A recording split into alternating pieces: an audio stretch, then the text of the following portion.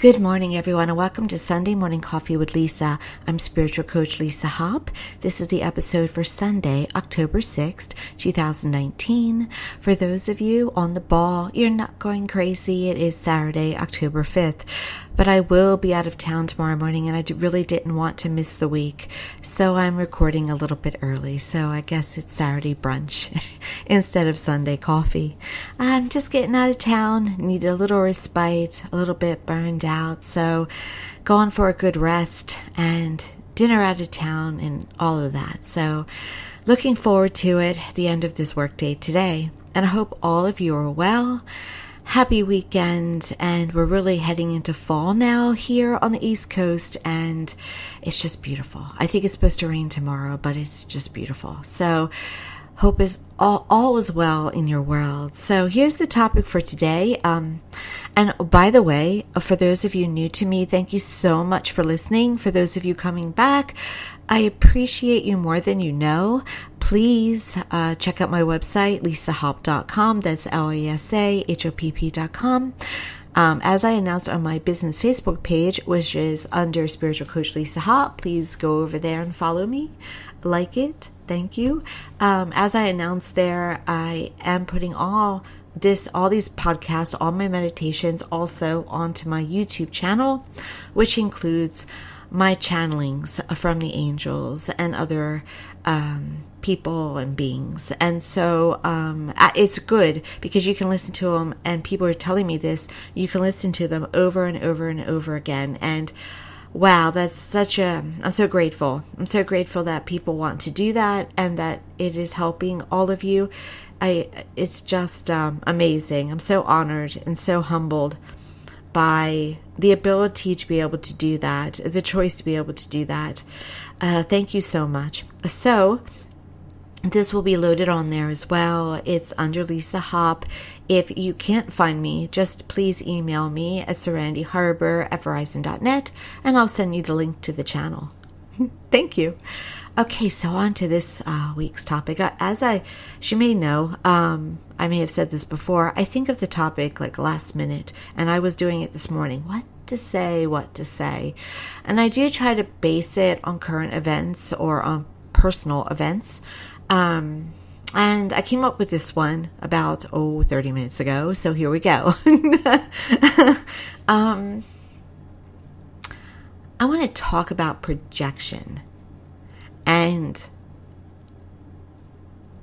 I don't know how exactly I want to title it. I'll figure out the title when I set up the recording. But all of us have been through projection. And I'm going to tell a small little story that for those of you in my Infinite Possibilities class currently, you've heard this story, and it's a small story, but it is a perfect example of my personal projection this week. So I have an office, and the office has a private parking lot. And there have been a local group of, the group is growing, but there have been a local group of preteens and teenagers that have decided to be on our private spot, our private parking lot. And I have always been torn about this because I want them outside. I want them to be happy. I want them to be successful. At the same time, they're not respectful. They don't allow people to park there comfortably. They don't even allow you to walk in. They don't move for you. So here and there we've had to do something about it. And it was one of those weeks again where we had to do something about it. And it's just, you just don't want to be in that position. But at the same time, you have a business to run. You know, we all are in a building with various businesses, and you need to be in a comfortable space. And so, but what happened over this time is that I would build up these feelings for this group of, I guess for a better word, youngsters, and but though at least one or more older, and because I would hold it in. I wouldn't want to. I would say things every once in a while, like, please, stay away from the cars, or let people park and walk in. But they would not even acknowledge me. And so I was building up emotion and building up emotion and building up emotion about it, and talking about it inside, but not really burying what I really wanted to feel and say about the situation. And yes, I suppose in the scheme of things in the world, it's smaller. That's why, it's a perfect small little example. So this week again, the issue was rectified again, hopefully rectified forever. But I'd built it up. So I happened to be walking out a client to the front door, and here were two teenagers blocking the front door, sitting there and just blocking it. And I opened up the door for the client and I said, please back away from the door. We have to come in and out the door. One young lady just bolted, but the other one stayed and kind of went, oh. And I said, yeah, it's a door. So it's a door was my projection. I added that line not because of her. On a typical day, I would have said, excuse me, ladies, all light and fun and airy. But I was letting off the steam from the group of kids in the back on the two in the front. And it didn't go further than that, by the way. She didn't move, by the way. So I didn't terrorize her. But she didn't move. Eventually she did leave, but not right away. But I knew it immediately. I even said something to the class that night. I said, I projected today. And what you put out, you get back. So I always try to watch about what I put out. But I also am bringing this up to you because all of you listening to me have been on the opposite end of someone projecting onto you. Probably most of the time when you are in a situation that erupts, it's probably not what you've done. Yes, sometimes it is about us. And here's how you would know that. If a person, well, let me say it to you this way. How you would know it's a projection is it comes out of nowhere and the person is overly upset or just cranky and you don't know where it's come from. That's probably a projection. But if they go on and list all the things they've been wanting to say to you, then it's about you. They're not just taking something out on you that's happened to them about something else or someone else or how they're feeling. If it's about you, it's about you. So if it's about you and you don't agree with it, or you feel that they should accept you, which they should, by the way, we should all accept others for who they are and where they are.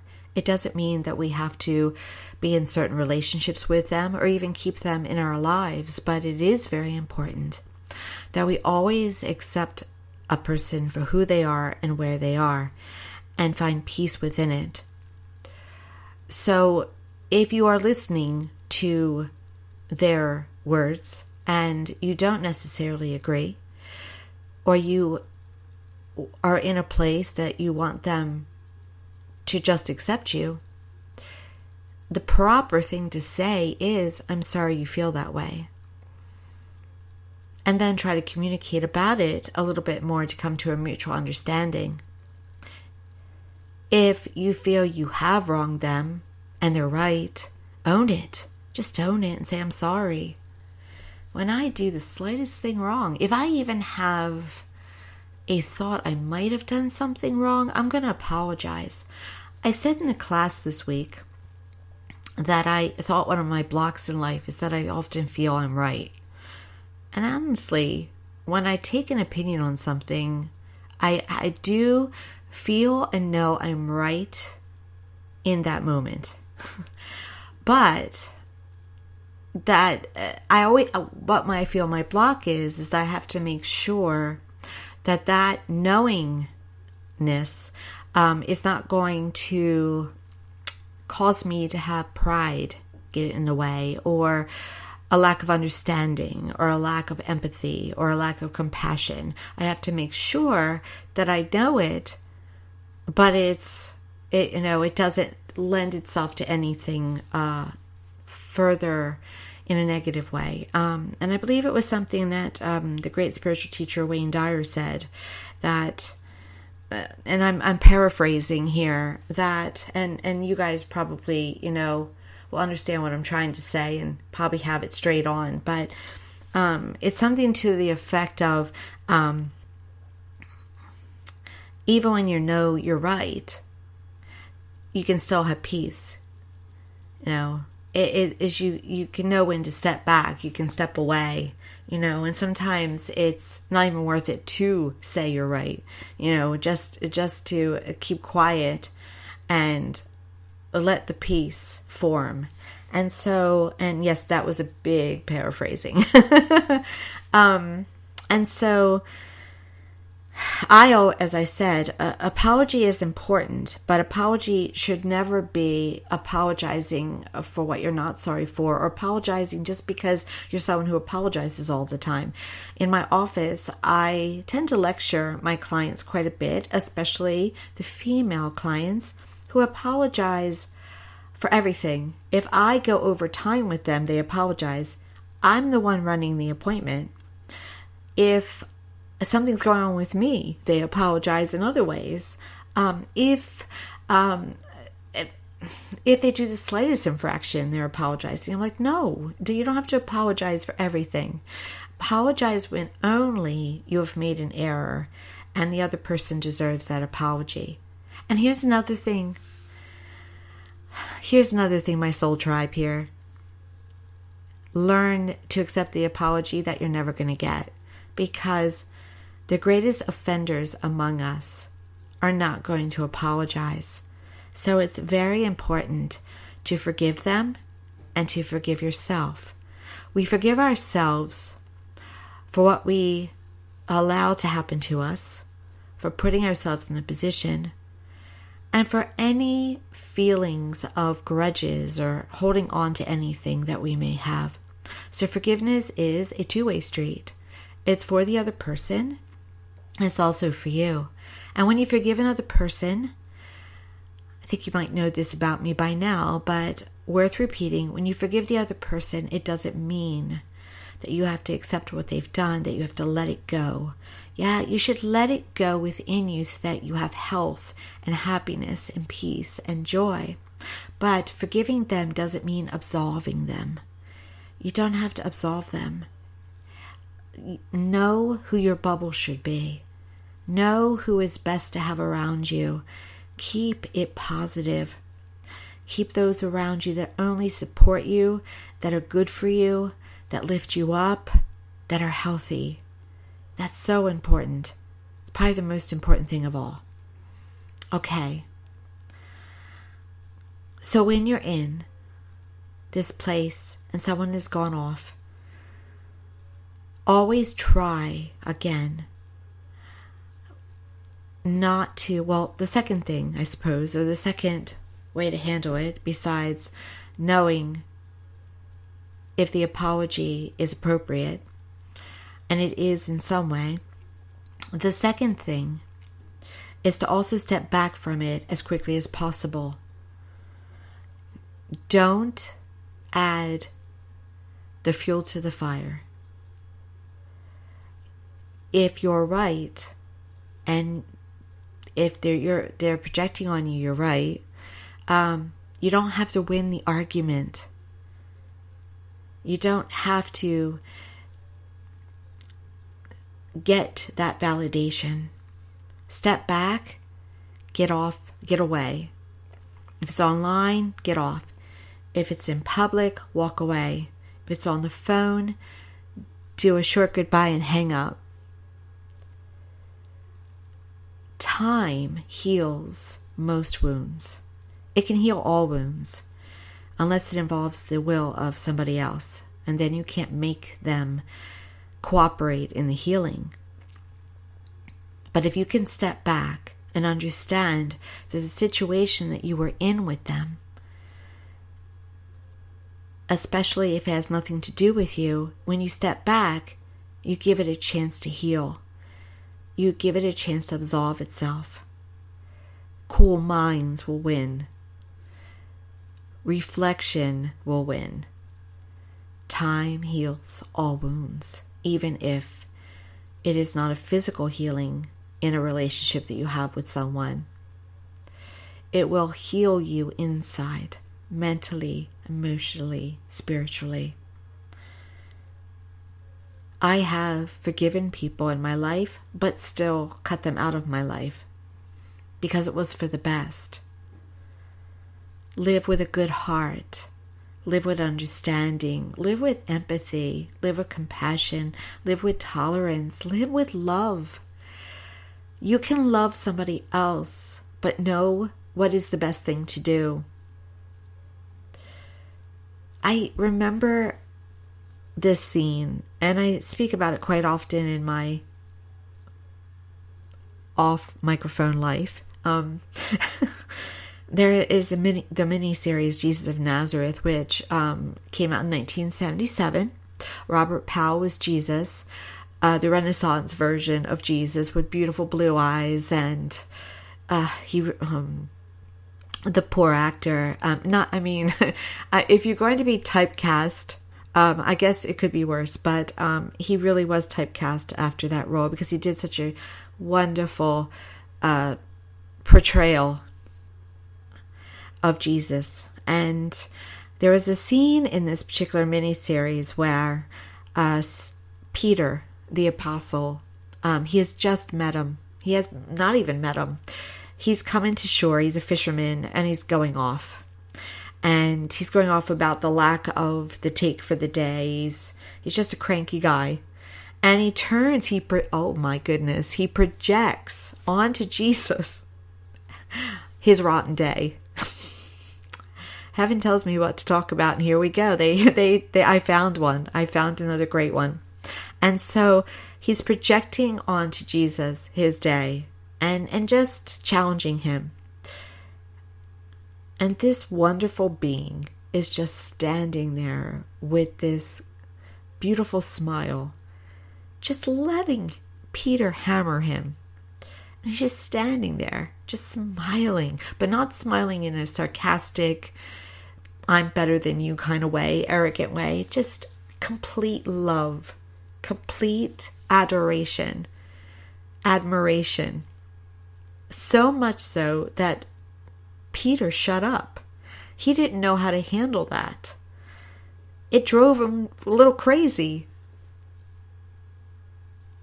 That's the key. When someone's coming at you, back up, or just stand there calmly.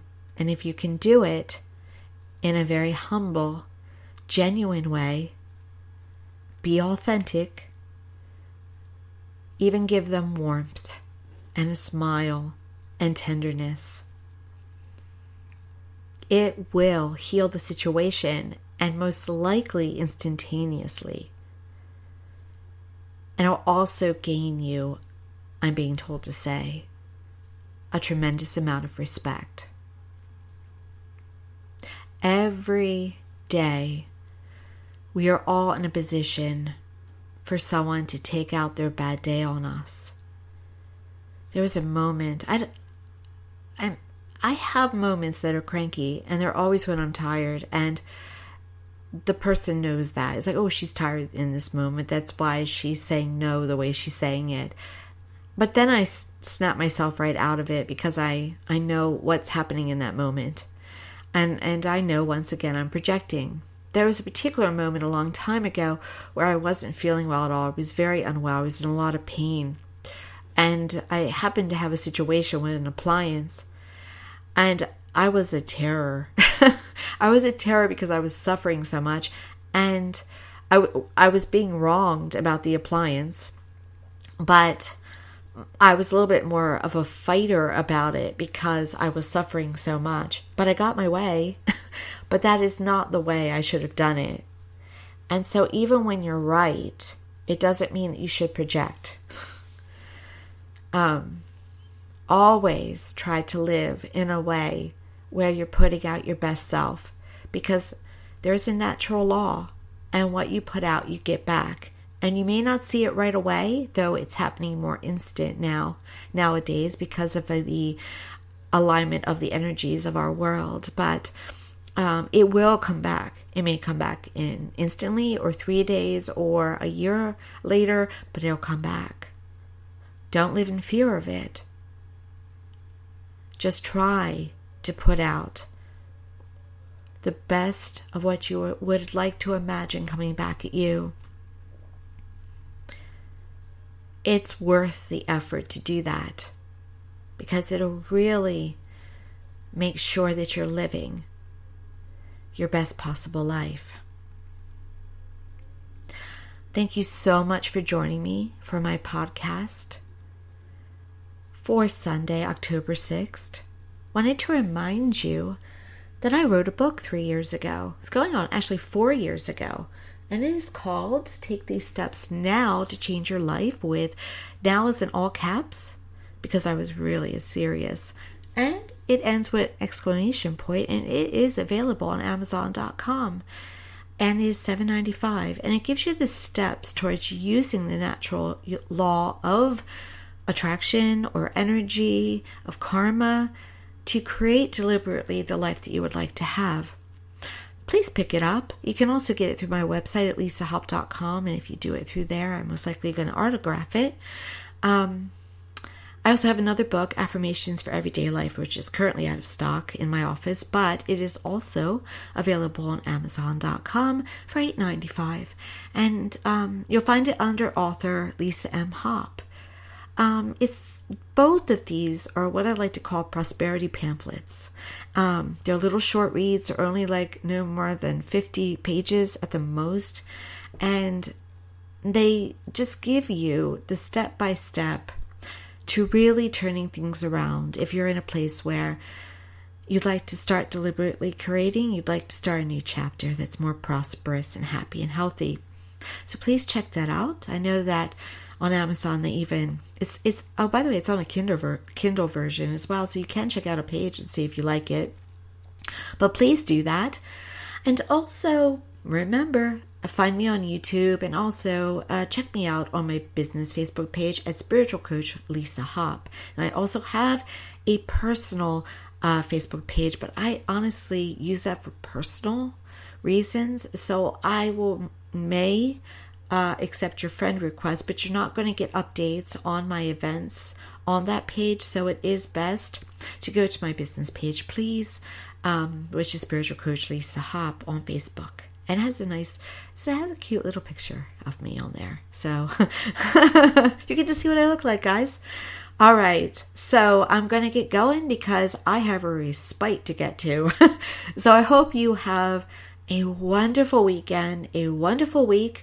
Look for my angel channeling, which I'll probably upload later or later on Sunday when I return. And I wish you all the best. And thank you again for all your support. It matters. It matters. You make my life great, and I appreciate you so much. Thank you again, and many blessings to all of you. Take care.